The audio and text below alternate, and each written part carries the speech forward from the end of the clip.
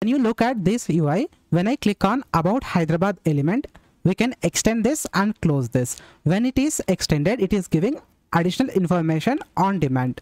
On HTML, we can achieve this type of UI by using two elements, which are details element and the summary element. When you see onto the code, here I have the paragraph tag, in which I have about the Hyderabad, where I have to wrap this paragraph tag in the details tag. Here I am moving this paragraph tag into the details tag. When you see onto the browser, here it is added details. We can open this and close this. When you extend this, it is giving about the Hyderabad. Here default it is added details. You can also change this summary by using the summary tag inside the details tag.